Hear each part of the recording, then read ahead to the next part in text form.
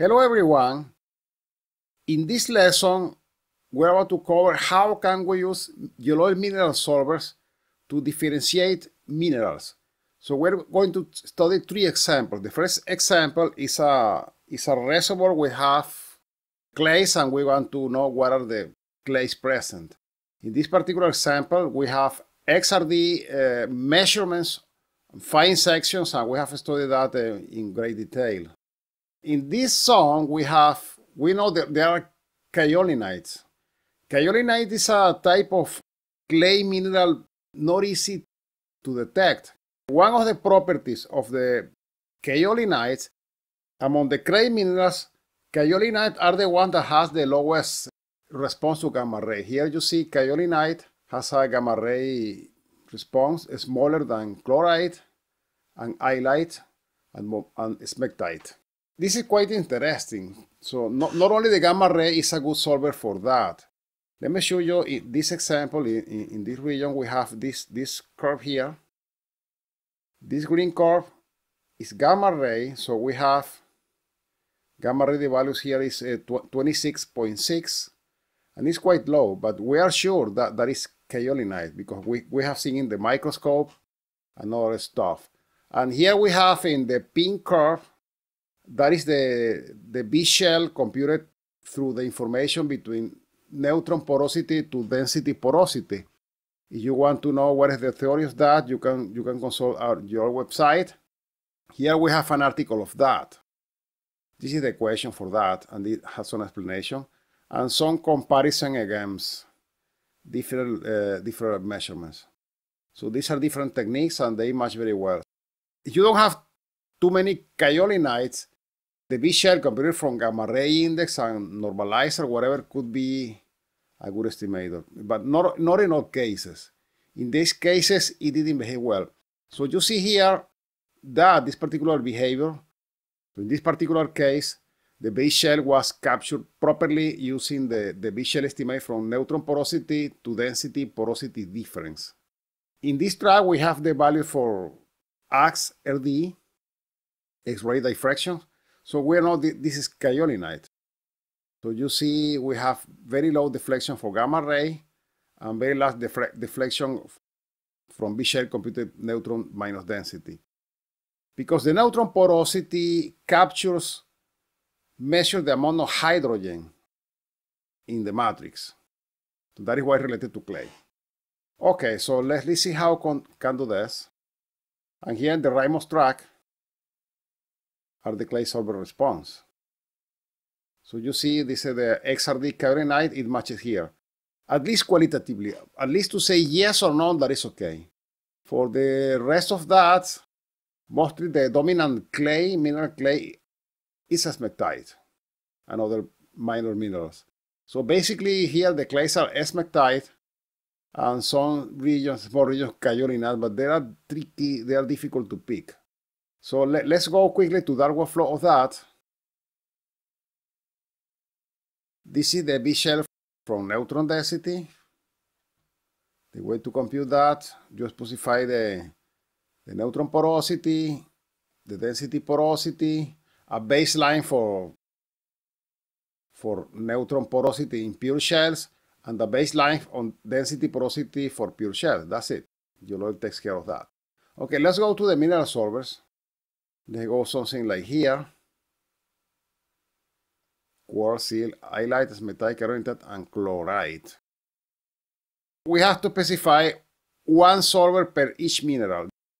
You will take care later on of to merge all the results. Let's open one of that, the quartz. You put the mnemonic, you put the units. Here should be volume divided by volume and a short description. Okay, you go to mineral solvers and row M, you go to the equation 7. And that's it. You have to specify B shell, the current number of B shell already computed, the current number of gamma ray. Why B shell and gamma ray? That is because B shell is not enough. So we have, in shell, we have different magnitudes for gamma rays, per different mineral. So that's why. This is asking separated for B shale, gamma rays, the photoelectric factor, which is very nice, and ball density. Then you have some sort of the 4 parameters that if you have some to put correct, then will be better. So we need the silt proportion as a proportion of shale, silt. In a pure shale we have silt and we have clay minerals. So you have to type the pH value for a typical silt, the density of silt, the density of your fluid, usually very close to 1.0, and the salinity of your formation and tolerance. That's tolerance. You tell GeolOil how accurate are your results. If you are very exigent, you put a value close to 0. You are asking for an exact solution. Seldom it can have a exact solution. Then, okay, once you put your parameters, basically you have 4 curves. Once you put that, you have to define your output. So quartz, silt, halite, smectite, carbonate, and chloride. So we have 1, 2, 3, 4, 5, 6. 6 minutes to solve. And that's it. Then you run that. You do the same for silt.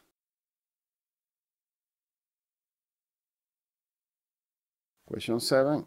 Exactly the same input boxes, but you put silt here, and so forth. Halite, and so forth. And the next ones. And also smectite and kaolinite. And that's it. You wrote your workflow, and you make a plot, and you have your results. These are the results. So we detected, we're very successful to detect the kaolinite. Let's go to a different mineral solver.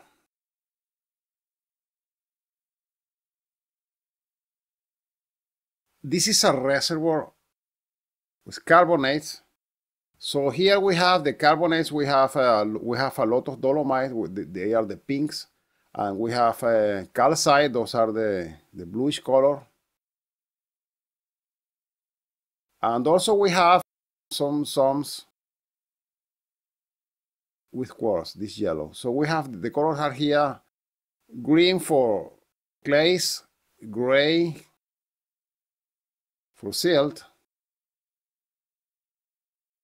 blue for calcite, and pink for dolomites. And this is a mineral solver for that. The workflow is basically this one. This is a classical way to study that. You have to measure the temperature of your well. You need to specify the temperature of your surface. This is Wyoming, very cold. The temperature at the bottom, measure with the thermometer of your well bore, and the true vertical depth at the bottom to model that. Then you have to specify salinity, and once you specify salinity, the formation water resistivity RW depends upon salinity and temperature. And in this particular case, this is interesting. The salinity itself is not a constant but a variable curve. We did that with a script. So we have one value for one formation, and we have 13,000 and 4,000, completely different. So we have a variable salinity. Then we go to the mineral solver. We have many equations. Let's go to these ones. The GeolOil mineral solver for this carbonate can solve a lot of things. So it can solve the grain density, the clay proportion, the silt proportion, the quartz, limestone, dolomite, anhydrite, and salt. So let's go by grain density. You open that. You specify the mnemonic of the curve, the units, and a description. What is the equation used?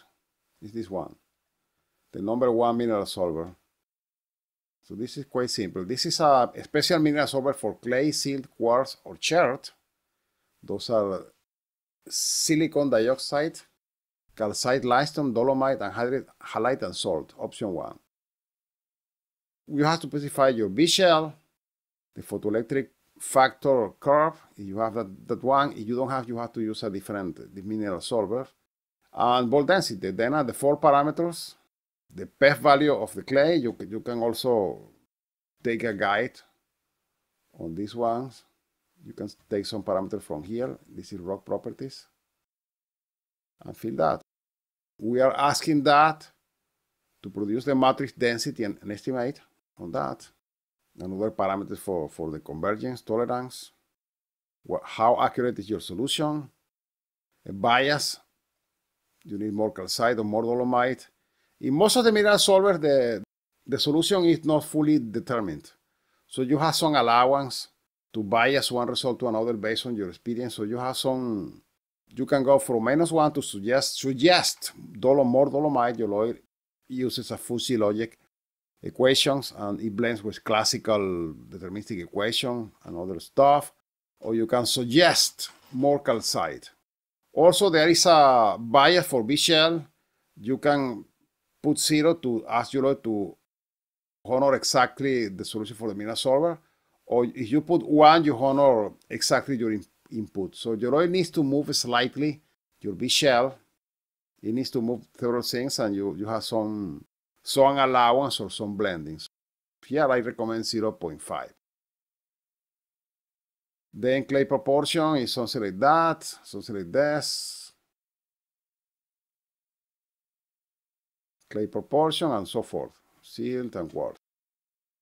These are the results. We have here a lot of carbonate with some clays. And here we have a complete different environment. Here we have basically quartz with some dolomitic spikes and some calcite cements. But these are not limestone. These are aeolian sands with some spikes of dolomite and calcite cements. There is an interesting trend here with raw matrix. We have here several measurements. In blue, we have raw M computed by mineral solver, and we have in raw M solved by the raw M for the contrast between neutron porosity and density porosity, and they match very well. You see the red and the other curve matches very well. So that means increases your confidence on the result. Okay, in a different example, we have here a shale oil reservoir. So what is interesting in this particular well is that we have a solution of mineral solvers. In this particular well, this reservoir, we have measurements of X-ray diffraction, XRD. So we compare here our mineral solvers with the solution, and we have a reasonable match. You see something like here, this yellow pond, and yellow filling is quartz. So we have a reasonable match. It is very difficult to get something better like that. Believe me, it's very difficult. Even here with clay, we have a very nice match. So we have calcite, we have quartz, and dolomite. We have very nice, very reasonable match, not a very nice match. This is the region with shale oil. Here the mineral solver couldn't yield the result. It happens all the time, so maybe it's complex, it didn't succeed. And we have here in bulk volumes, we have here an estimate of total organic content. And here you have this log in your learn set. You will learn how to do that. There is something interesting in this particular well, that this region, this zone, is very clean.